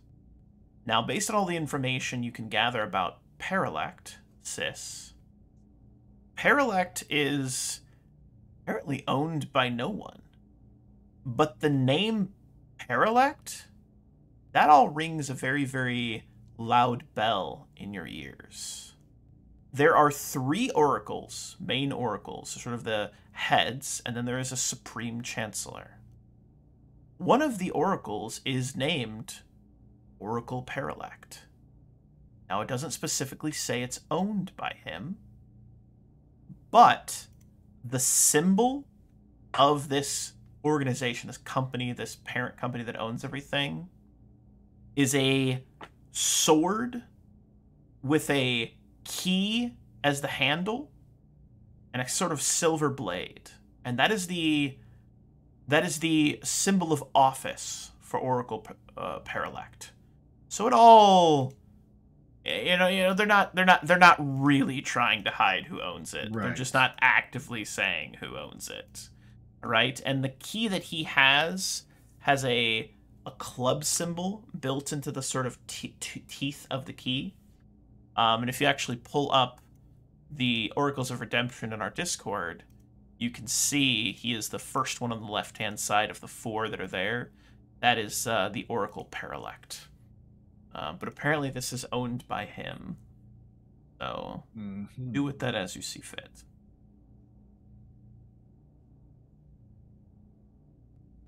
I mean, money-wise, we shouldn't be worried, right? This shouldn't draw too much attention. Sorry for cutscenes. No, but we're gonna have to go by. Have you all worked on your code names like I asked you all to? I mean, I'm called Molly, and there's like 9,000 Ramirez, so don't worry about me. I was thinking about instead of Iffa, I was thinking about Tifa. That makes sense. Who on the nose? Okay. I'm not really good at names. I don't know. Sorry. Right. I think I have one. The name of my old manservant, Mercio. Sure. Okay. I was gonna go with Wings. Sure. Mercio, Wings, cool. What about you, Sis? I guess Sis is technically enough. I'm sorry, I did not know we were still doing the codenames thing. Well, I mean, while we're on the field, it makes sense. So maybe. Well, if the information is correct, and if they were to hear our names, if anything, they would hear our names and specify, then the people that have been hunting us who we've been running from might start paying more close attention after. Yes. So, we definitely want to conceal our identity during this job. We don't want. They could use facial and voice recognition and know this regardless of what fancy names we use. Fine, let's get some clown masks. Now that might actually be helpful. That actually might be useful, but right. Well, okay, I'll go by Blink, and sis, you can be sister. That works. So which one of you is Bozo? I'd rather not be. Probably Freddy over there. Wait, I'm not coming. I'll guard the ship. I don't like dying a horrible coughing death with my lungs filled with poisonous red clouds. That just sounds terrible. Oh, so you'll be coward. Good. All right. Yeah, perfect. Yeah, coward, aka alive. Yeah, that sounds great. Absolutely. 100%. Right. Speaking of, do we have enough rebreathers for everyone on the mission? I don't know. Did you save enough money? Nope. Nova just hides his in his bag. I'm like, nope. I will say this, that realistically, as long as you're not on the planet for several days, any kind of dust that you breathe in, some simple medical treatment should clear it out. So just don't move on to the planet permanently. Right.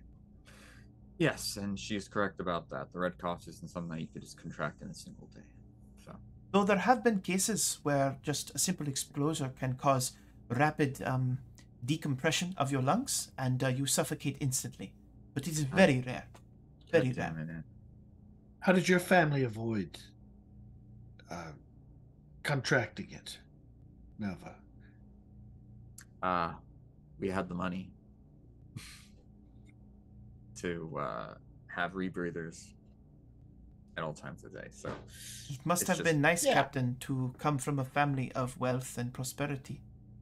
How unfortunate it is that you find yourself the captain of a runaway crew. I think it's more liberating than what I used to live at. So That gets a genuine chuckle out of Anna, and she nods her head in sort of a respectful nod. Atmo filters are too expensive. We can't afford food. There are 100 credits each. So just grab a wet rag. it's fine. I have the survival training to at least feed us the basic delicacies of my home planet. Red beetles, red cats, red cows, Red everything. red weasels. I mean, everything's not Wait. actually red, it's just covered in red dust. This town is small, so if a ship lands there, it will draw no notice. It wouldn't be too. We don't have to worry about that. Ships can come and have to go as a So- part of the process. What I'll give you, Nova, as a native of Teus, is that there are, similar to the red planet that we know as Mars, there are giant dust storms that kick up that don't do much in the way of making it hard to, like, navigation's a little difficult, but for whatever reason, the dust doesn't really affect engines. So you could see if there's any local storms, use that as cover to land.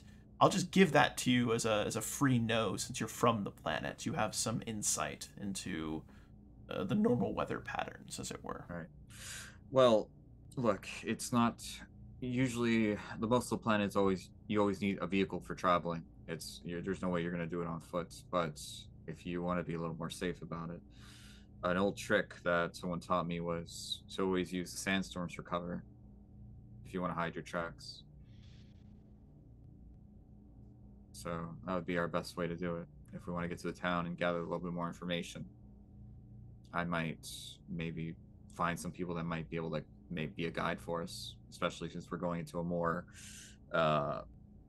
older complex that could, have maybe someone from there knew something about it, right?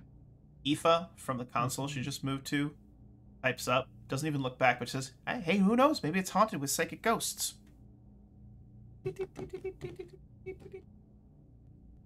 It was a joke. Oh my god, you guys are so... I mean, it would Why make the it oracles are worse. all so edgy? Jeez. Take a chill pill, I swear. I mean, look, it's either a ship with unstable explosives like ghosts, or a planet with unstable explosives and psychic ghosts. So basically the same shit. And suffocation from airborne dust, but Well, have you checked our filters? We are 3 days away from that. mhm. Just adding on to the caveat. Anyway, all right. Well, Eb, let's start heading down. Let's try to find a sandstorm and ride it all the way to the nearest town.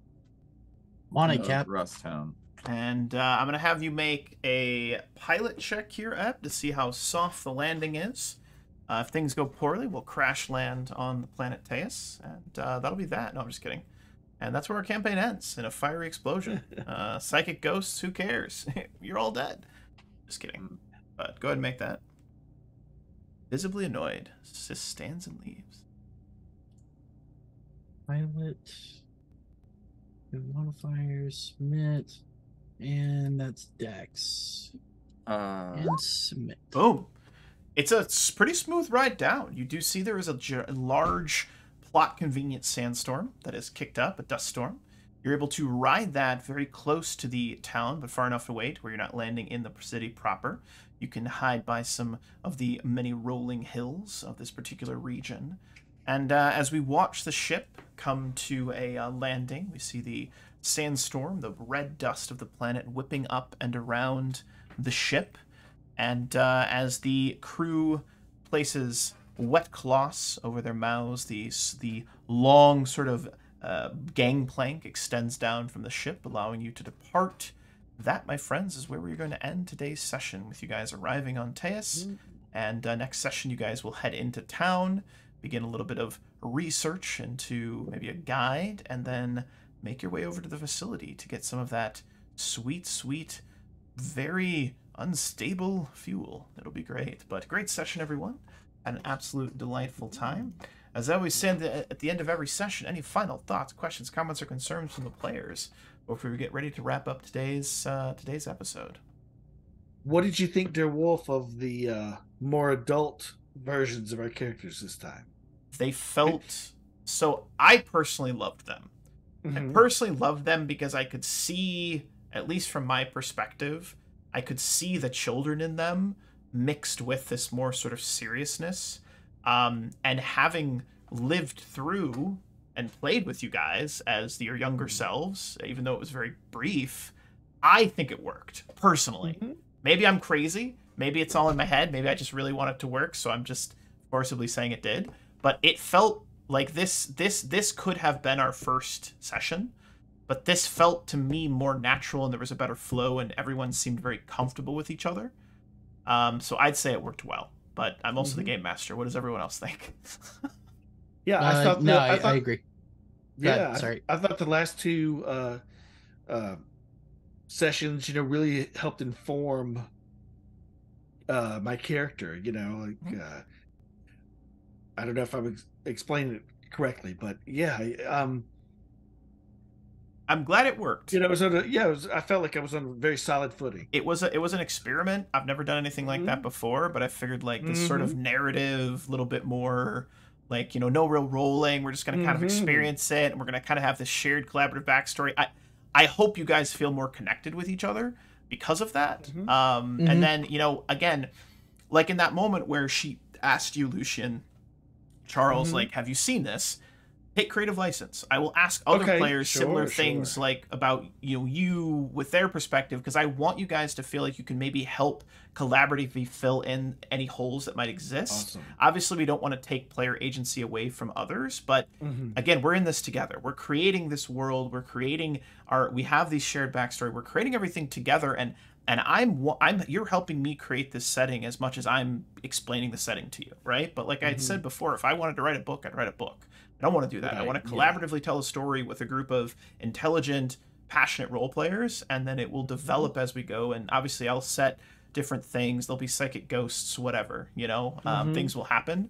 But I'm very excited for us to be on Teus, and like part of what we're going to do on Teus is we're going to explore Teus a little bit. We're going to learn a little bit more about its culture, a little bit more about the people, maybe learn a little bit more about the Red Death, and we're going to start to flush things out. So as we explore this system, we'll flush the system out. At some point, I assume you guys will head off into different sectors, as it were, and that's what it'll be. And we're gonna see where this story takes us. And we're starting off in a smash and grab. At some point, maybe you guys will be leading battle fleets against each other. I don't know.